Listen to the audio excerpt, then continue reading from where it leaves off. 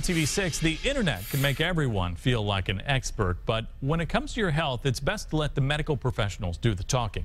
Good Morning Indiana anchor Beth Vaughn went to IU Health West to debunk 6 cancer myths for RTV6.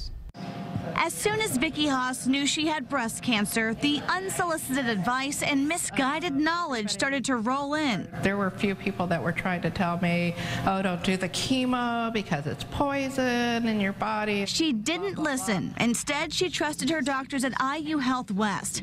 That's a good thing, according to radiation oncologist Gordon Watson, especially in the digital age. There's many sites on the internet that are very bad.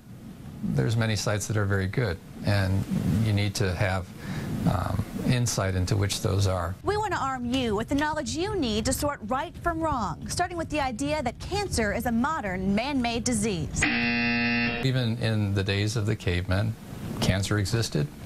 Men died of it, women died of it. It's been with us as long as we've been around. Cancer isn't new, but he does say environmental factors have increased the rate in which cancer occurs. What about superfoods like leafy greens and berries? Can they fight off cancer? They certainly don't cure cancers. Once you've got cancer, superfoods aren't anything that's going to change the course of it.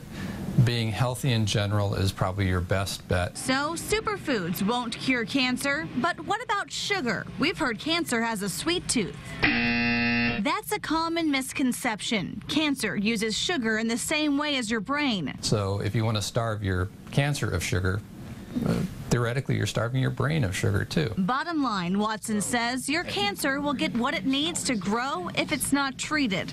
In fact, when he had cancer several years ago, he admits he did not skimp on the treats. I had extra ice cream sundaes to reward myself. Online, it looks like some people believe cancer is a fungus. Any truth to that?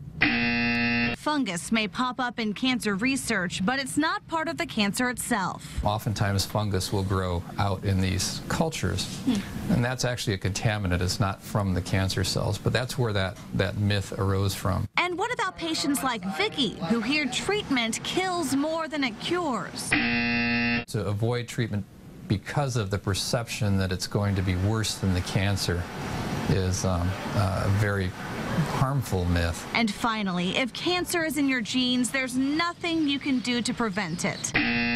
Nope, that couldn't be further from the truth. Watson says you'll likely be screened more closely and more often. If you find cancer early, you cure it. If you find cancer late, you don't. So before you draw any conclusions, ask your doctor. I feel good today. And ask Vicki. She's been cancer-free for 2 years. Beth Vaughn, RTV6.